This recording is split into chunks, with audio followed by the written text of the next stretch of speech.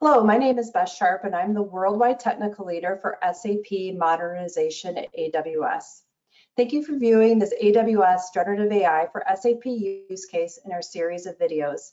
Pavel will join me to review QuickSight Q capabilities and share a demo. Today we're going to talk about how Amazon Q and QuickSight can be used to generate insights and dashboards for your SAP and non-SAP data in your AWS data lake using natural language.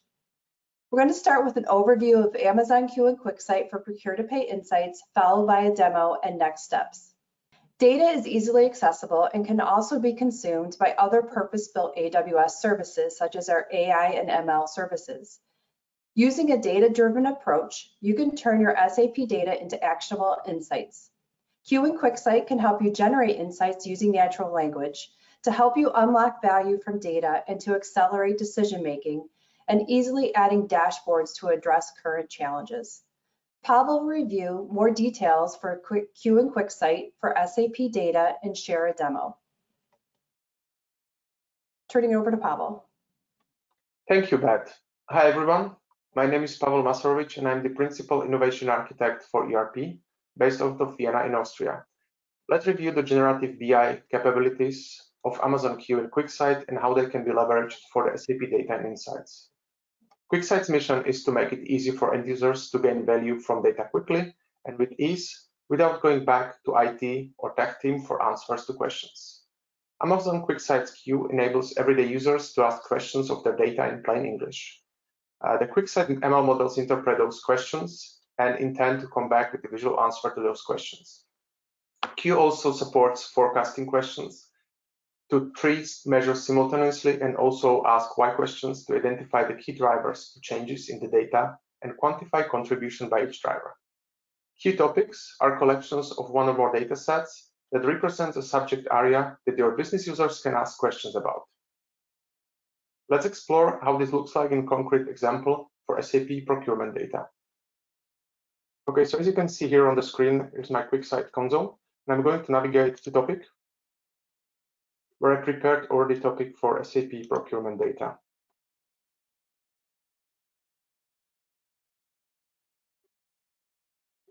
Now, within the topic, as a procurement manager for SAP, I would like to understand the overview of the purchasing for the last quarters. So what is the quarterly invoice amount? And you can see that QuickSight Q will then come up with the overview of the overall invoice quantity by quarter, which I can then enlarge here. And then can further drill down into and add some of the more insights in terms of the anomaly detection and also forecast that gives me the highest and the lowest quarter, and as well the forecast for the next period. Now I can see that there were some spikes and some anomalies and increase in the Q1 2023. So I would like to understand what happened in there. So I will ask the why questions that we talk about and I introduced before. And as you can see here, there were a couple of changes in the data that were the key drivers for the increase in the quarter, like the material group invoice quantity increased, the overall amount of the items, well, the suppliers. Now, let's explore what are the key 5 suppliers that we have in 2023, or better to say, what were the top suppliers concentration last year.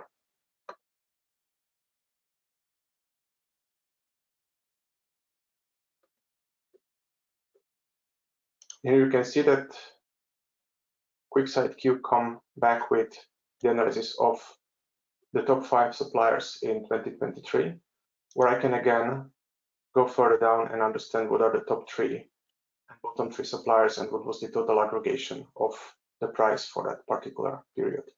Now, if I like the question, I can also validate it as verified, which means that it will then serve the other business users that will use the same topic when they ask the same question as a validated one. I can go further down and understand what we are buying from those suppliers. So in other words, was the breakdown of the net cost by material group.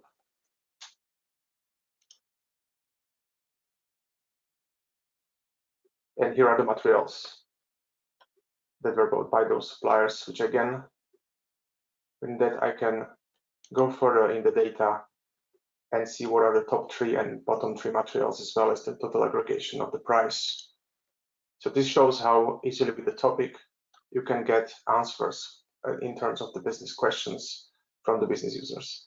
Now, this is just to show how the topic works. Of course, you can also add it into so-called dashboards, so you can create from those questions dashboards.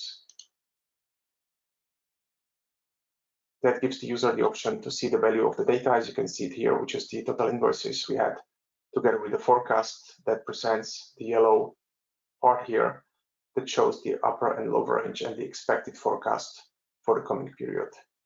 Then, of course, you can release the dashboard. And that was all in the demo. Thank you, and I'm handing back to Beth. Thank you, Pavel. Now you know how you can use Amazon Q and QuickSight for SAP Insights. Amazon Q and QuickSight can enhance your team's efficiency and productivity while accelerating the time to value and insights. As next steps, we will work with you to understand your use cases and share generative AI on AWS training opportunities for you and your team.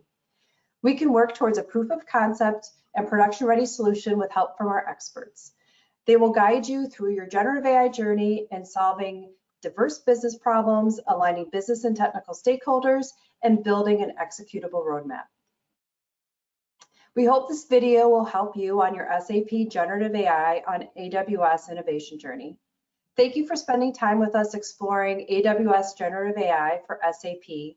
Please reach out to Pavel or I or your account team for more information. Thank you.